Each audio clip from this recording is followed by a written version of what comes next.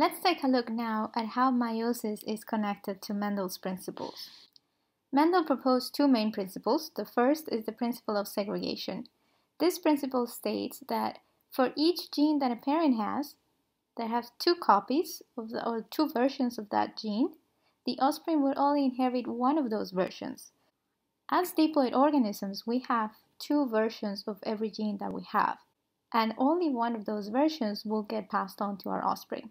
So let's say a parent that is heterozygous for gene A has a dominant version of gene A and a recessive version of gene A. Their offspring will only inherit either the dominant allele or the recessive allele, but the offspring will not inherit both alleles. Of the two alleles that the parent has, they're equally as likely to get either one of the versions. So you have 50% chance of getting the recessive allele or the dominant allele if the parent is heterozygous. The other principle that Mendel proposed is the principle of independent assortment. This principle is only visible when we're looking at two or more genes at the same time. So this is when we're doing dihybrid crosses, we're looking at two different genes or more than that. And in this case, the principle of independent assortment says the alleles for two or more genes get sorted into gametes independently of one another. So in other words, the allele a gamete receives for one gene does not influence the allele received for the other gene. So let's look at what do we mean by that.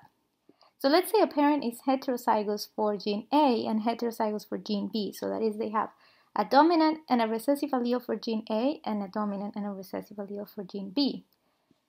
Their offspring, because of the principle of segregation, will only get one version of gene A and will only get one version of gene B from this parent. And they are equally as likely to get either the dominant version or the recessive version for gene A, or the dominant version or the recessive allele for gene B. But how they combine, this is what the principle of independent assortment says, is that inheriting the dominant allele for gene A with the dominant allele for B is just as likely as getting the dominant allele for A with the recessive for B, or the recessive allele for A and the dominant allele for B, as getting just both recessive alleles. So they're saying any of these combinations is equally as likely. So whether you get the dominant allele for gene A or the recessive for gene A does not determine which allele you will inherit for gene B. So the inheritance of gene A does not affect the inheritance for gene B. What does that mean when we are applying the concepts of genetics? When we're trying to predict the outcome of a cross, we use Punnett squares. And in those Punnett squares, we have one side belongs to one parent, the other side belongs to the other parent. And we put, if both parents are heterozygous, we put one version of one allele in one of the boxes and the other in the other box. If they're heterozygous, the dominant allele goes in the first box and the recessive allele goes in the other box. The order doesn't really matter, but this is the convention. Dominant alleles go first. If they're homozygous, both boxes will have the same version because they only have the same type of allele, if they're both dominant alleles or both recessive alleles. And the same thing for the other parent. We put each of the alleles in that parent on each of the boxes. So we only put one allele on each box. So why do we put only one allele on each box? And this is because of the principle of segregation. Mendel says of the two alleles that a parent has, so this parent has dominant and recessive alleles, only one of those will get passed on to the offspring. And the same thing for the second parent. They're heterozygous, they have dominant and recessive allele, but only one of those will be passed on to the offspring. And if they were homozygous, still they would only pass one of their alleles to the offspring. Even though we are diploid, in meiosis, the gametes we produce are haploid and only have one version of each of the alleles. Now let's look at a dihybrid cross. When we are analyzing the probabilities of gametes that a parent can produce, here we're looking at a heterozygous plant that is heterozygous for the gene for seed color and seed shape. So we're looking at two different traits. We're looking whether the seed is round, so here we have round seeds, or wrinkle seeds, and this parent is heterozygous for that gene, so it's heterozygous for R. We're going to call R the gene for seed shape. And we're also looking at another trait that is seed color. And this plant is also heterozygous for seed colors. Yellow is dominant to green seeds, so the parent has yellow seeds, but it is heterozygous. The seeds can either be yellow or green. And we're assuming that when this parent produces gametes, it's equally as likely to produce gametes that have the yellow and round seed genes with gametes that have the round and green seeds, or gametes that have wrinkle and yellow seeds and gametes that have wrinkle and green seeds. And we're saying any of those combinations in the gametes are equally as likely. So which one of Mendel's principles are we following here? Why are we attributing equal probabilities to all of these gamete types? And this is the principle of independent assortment, because in independent assortment is saying whether you get the allele for round or wrinkle doesn't determine which allele you will get for seed color. So the inheritance of seed shape doesn't affect the inheritance of seed color. So you're equally as likely to get round and yellow as you are to get round and green for a parent that is heterozygous for both traits. So now let's combine those two. When we're looking at a dihybrid cross, we put all those combinations of gametes in each of these boxes. So say here we have a cross of two heterozygous plants, and we're looking at two traits. We're looking at two different genes. We're looking at seed shape and seed color again.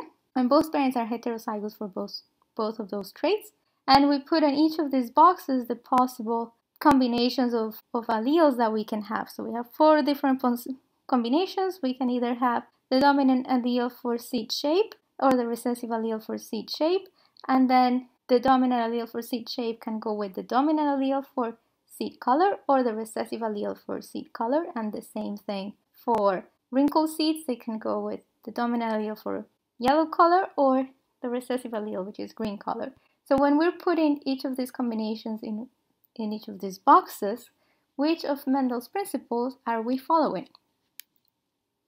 Well, we're following both of these principles. We're following the principle of segregation because of the R gene. We're only using one allele on each box. So you either have the big R or the little r on each of the boxes. So that is the principle of segregation. And the principle of independent assortment because we're given equal chances that the big R will go with big Y as it will big R with little y. The same thing for little r. We're saying equal chances that little r will go with big Y as little r will go with little y. And that's why we're giving them each their own box, because each box in this Punnett square has equal weight. So keep in mind when we're looking at meiosis, meiosis is happening in the parents independently. So students tend to think that meiosis is the reason why they are a mix of mom and dad. Meiosis is not the reason why we are a mix of mom and dad. Meiosis is the reason why from our mom we got a mix from her mom and her dad's genes, and from our dad we got a mix of his mom and his dad genes. So keep in mind that meiosis is happening in the gonads of each parent separately, in the testes of the father and in the ovaries in the mother, and this is happening way before they even thought about having children. The act of meiosis is just happening in your own chromosomes, mixing your own chromosomes that you receive from your mom and your dad through the process of fertilization. So meiosis is how mom and dad produce their own gametes. So the mom produces eggs and the dad produces sperm, and those gametes have now a combination of the dad's genes. So the sperm has a combination of the dad's genes, which are the genes he got from his parents, and the egg has a combination of the genes in the mom, which are the chromosomes she got from her parents. And then those two gametes will combine and will fuse their nuclei, which is called karyogamy in fertilization.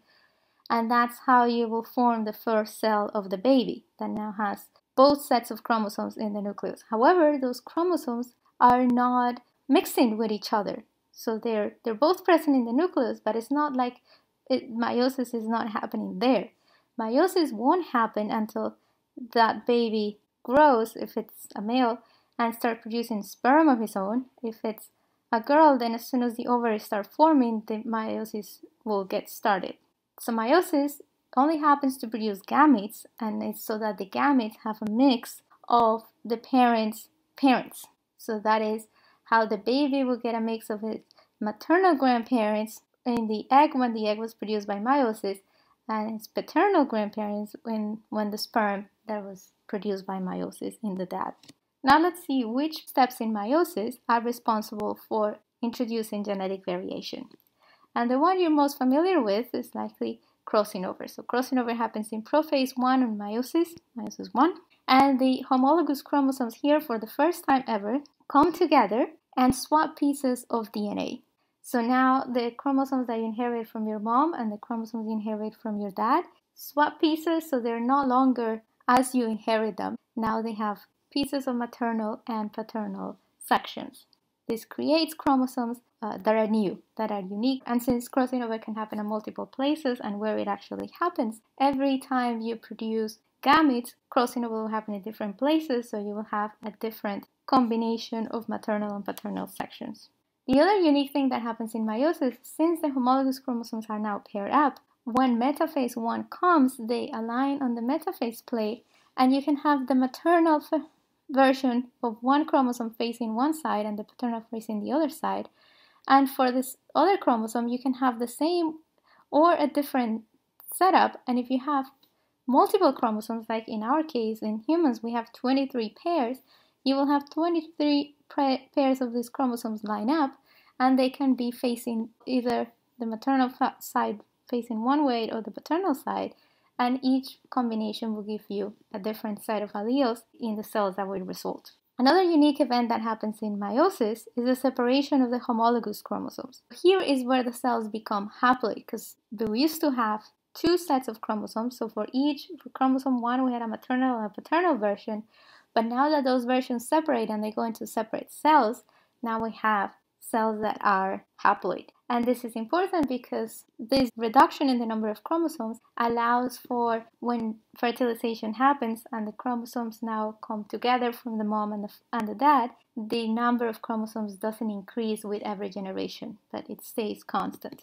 Another event that happens in meiosis is the random orientation of the recombinant chromatids. The reason why it is important is because now these chromatids are recombinant. They're no longer identical as they were at the beginning of meiosis, at the beginning of prophase 1.